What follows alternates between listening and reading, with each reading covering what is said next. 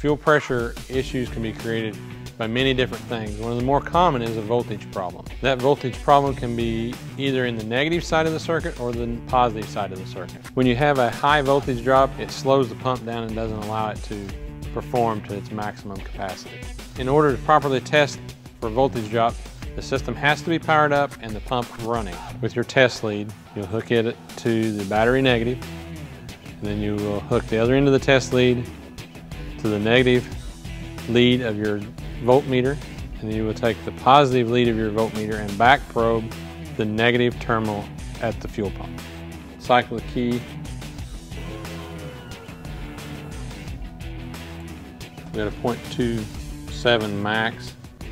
We don't want that measurement to be any more than 0.5, which is half a volt. What that's telling us is, with loading the system, running the pump, we're going to be able to determine if there's a high resistance in the circuit. We could even start the vehicle at this point and monitor that to see if the resistance changes.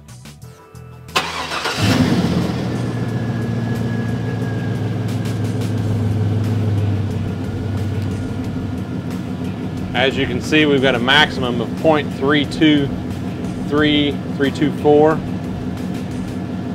That's very good. The negative side of this system has a very low resistance. Now you'll take your test lead and you'll hook to the positive side of the battery. You'll hook the other end of your test lead to the positive lead of your voltmeter, and you will back probe the positive connector on the fuel pump with your negative lead of your voltmeter. Without the key on, you can see we've got 12.24 volts. What that is, it's finding a ground path through the pump, but we're not running enough amperage to actually run the pump at this point because we're powering it through our voltmeter. Go ahead and cycle the key on. 0.895. Again, we got a 0.89. We really want to see this voltage drop at less than 0.5 volt. Obviously we can see that there's an issue in the positive circuit. We've got some high resistance going on, and we may have a relay or a connection that's actually causing that.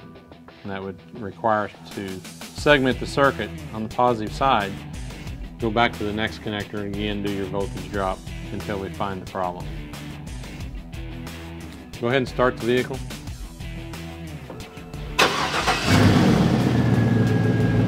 As you can see, with the vehicle running, because now we're activating the charging system, we have a 1.02 voltage drop, which is very excessive. If you find that you have a high voltage drop, whether it be on the positive or negative side of the circuit, that is very possibly the cause of your low pressure in the system. You could see a corroded connector, a chafed wire. After fixing it, you may not even need a pump replacement.